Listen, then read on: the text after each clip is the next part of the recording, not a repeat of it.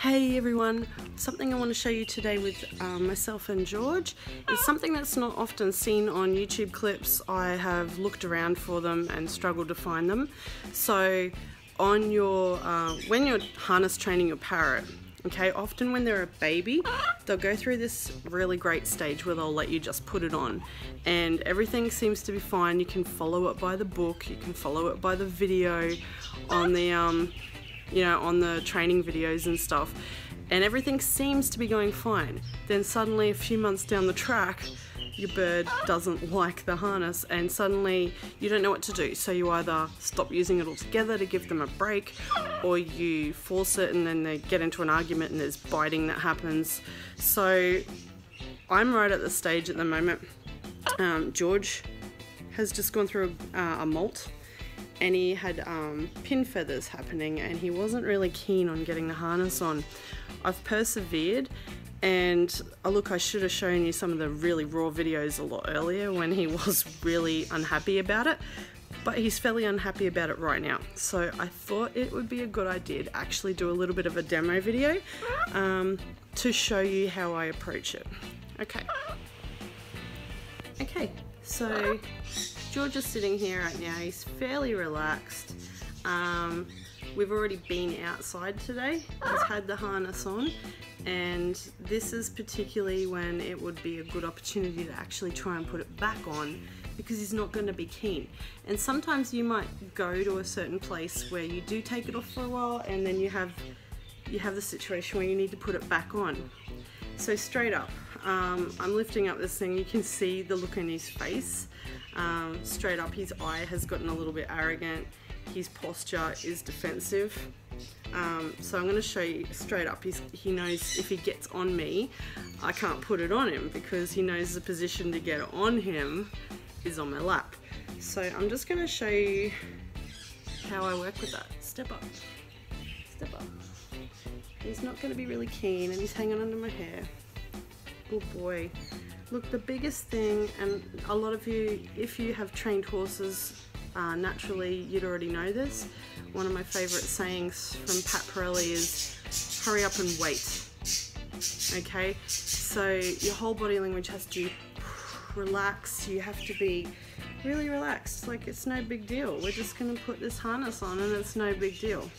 Now, one of the things I've been doing with this is I'll approach him really quite carefully like this, straight up. You can see the body language, and I don't want to push him, I don't want him to fall off my lap, but I'm just going to pat his nose. And straight up, if you look at his eye and the way his tongue is sitting, that's his defensive face. I don't know if that's across the board for all macaws, but I know George and I know that's his defensive face.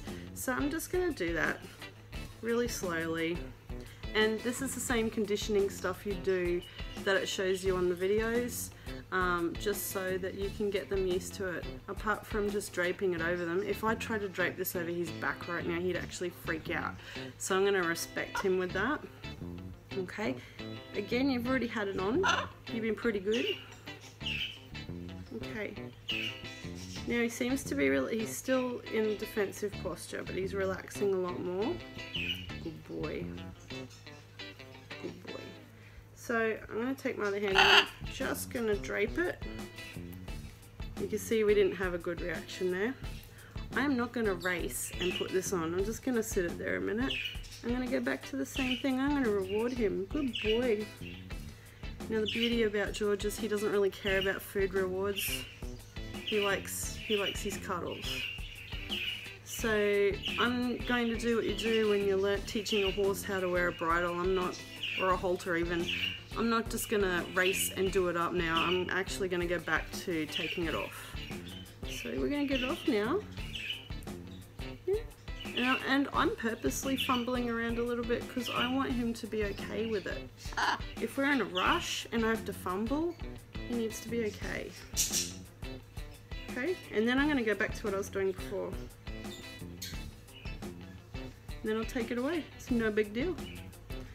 And then I bring it back and rub in your nose, because if I rub your nose, your beak, I can control your beak a little bit just be really aware, guys, of watching their body language as well. You know your bird enough to know if he's going to strike or if he's really going to bite. I already know George is going to whinge.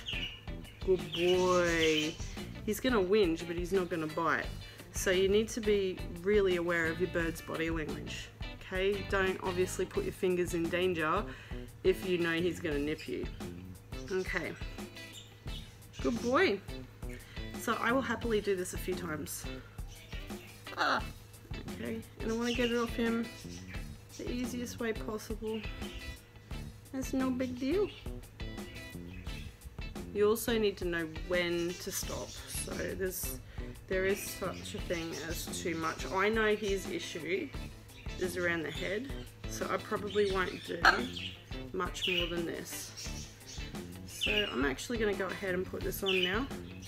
So I need to make sure I've got lots of strap on the left wing. Put his wing over. Okay. Going to tighten that up. Can you lift your other wing? Lift your other wing. Good boy. Haven't you been a good boy? And then I'm going to go ahead and tighten that. And again, I'll just check it. Check under your wings. Make sure none of the straps are folded over. If anything's folded over, it's very uncomfortable for him. And then I'm not going to race off. I'm just going to relax and give him more of a cuddle.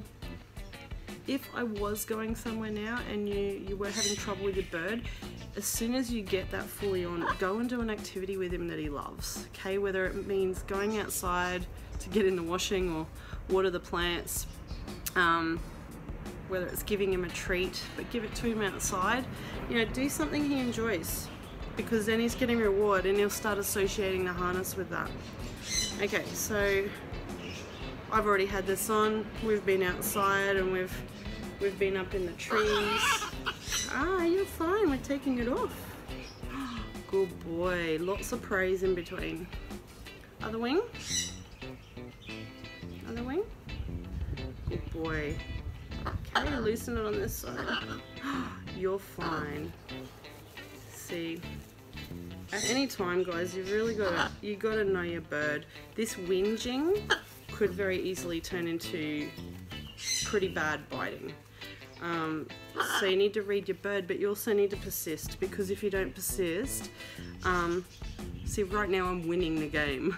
I'm winning this this defiance game. So if he whinged and I went, oh no, I can't do it, he's gonna bite me, and I stopped and I didn't do it, basically I would not be able to get a harness on this bird at all now, because he'd be winning each time.